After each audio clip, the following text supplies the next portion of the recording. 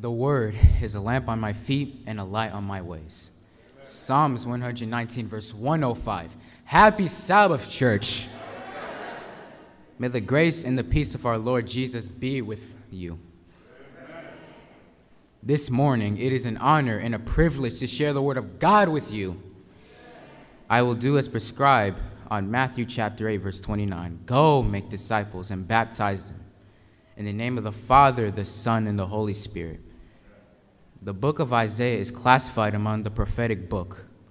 According to the Hebrew lexicon, Hushayu is the translation for Isaiah. It means God saves. The topic of my sermon this morning will be as follows: I will go. Without further ado, I'm asking the church to please stand for the reading of the word.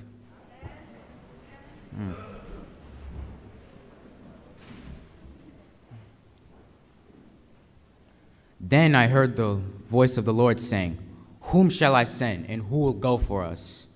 Then I said, "Here am I, send me." Isaiah chapter 6, verse 8. You may now sit.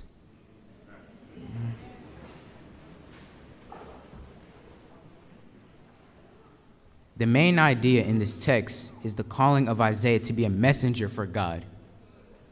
Do you guys know it is a must for us to preach the word of God as Christians? It seems surprising that the events of chapter 6 are reported where they are rather than at the beginning of the book. The first verse of chapter 1 speaks Isaiah's vision. It would seem appropriate for Isaiah's call to be reported in chapter 1 instead of chapter 6.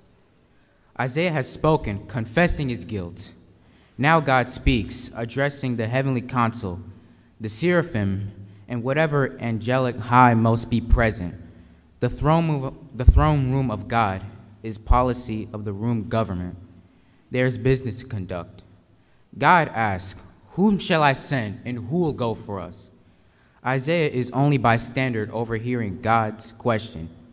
God says neither where the envoy is to go and what the envoy is to do, nor God asks. Isaiah volunteered. Here am I, send me." Isaiah is caught in the excitement of the moment, grateful to be cleansed, and even more grateful to be alive.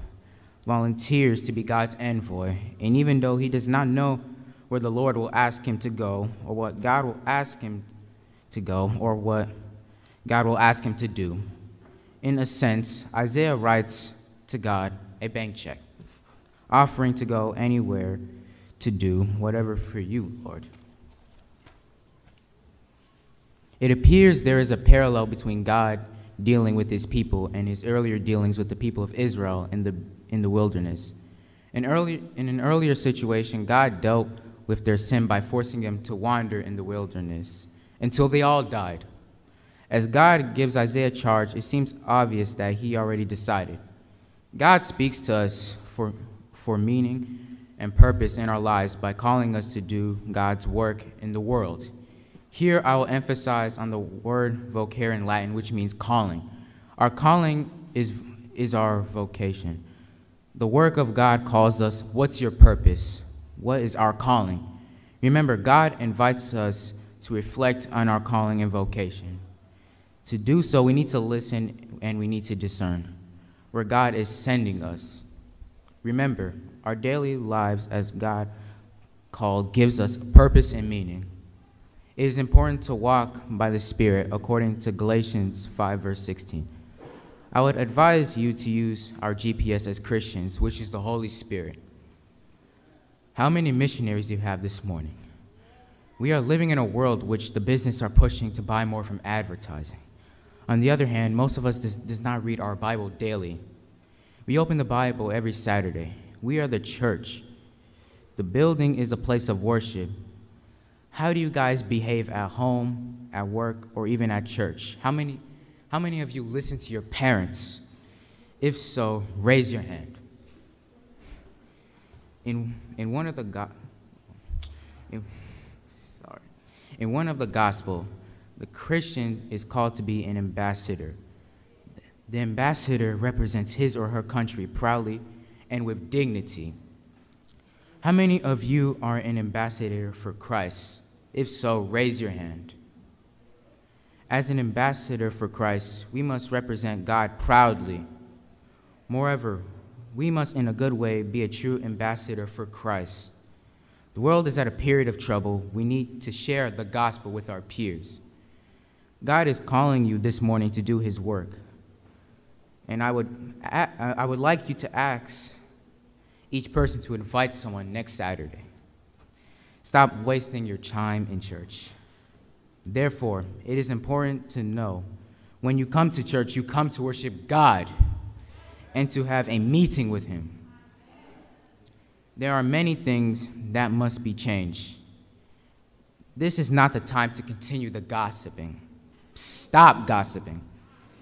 Stop getting into people's business. Get busy in the work of God. This is the time to wake up. The church is sleeping spiritually. Go on your knees, pray God, and he will get you back on track. The end of time is near. Jesus is coming back. This is the time to wake up, church. Wake up that you have been sleeping spiritually. God has a load of work for you to do in the work of God. According to Matthew chapter 9, verse 37 and 38, the harvest is plentiful and the labor few. God is calling you at this time. Listen to his voice. He needs you to go. Are you available? Are you ready? Let's go and preach the gospel. The world is suffering because they need the bread of life. Remember, we need to start preaching at our homes. Hosea chapter 4, verse 6. My people are destroyed because of lack of knowledge. Starting from today, I'm asking you guys to get to work, to do Great Commission prescribed by God in the Bible. Examine ourselves to see if we are in the right path. Church, the end is near. We need to get to work before it's too late. Get ready, pray God. He's waiting for you. He counts in each and every one of you. May God bless you all.